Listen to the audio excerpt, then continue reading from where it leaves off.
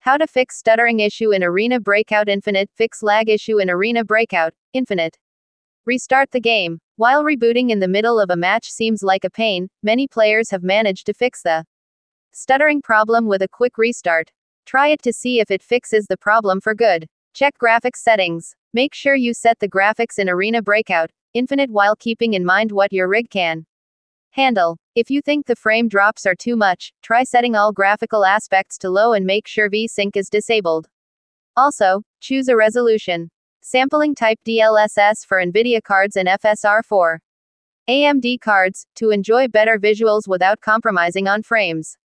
Close background programs. Close unnecessary programs to block them from hogging resources used to fuel Arena Breakout Infinite. Third-party apps like Discord, Spotify, and others may accelerate stuttering issues, if not cause it. Reduce mouse polling rate. Some players have reported being able to tackle the stuttering issue by reducing their mouse polling rate.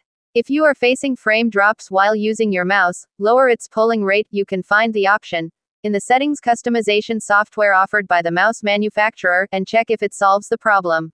Verify integrity of files. Close the game. Open your Steam library, right-click on Arena Breakout Infinite, select Properties, click on the Installed Files tab, and then select Verify integrity of game files. Let the process complete, and then try opening the game again.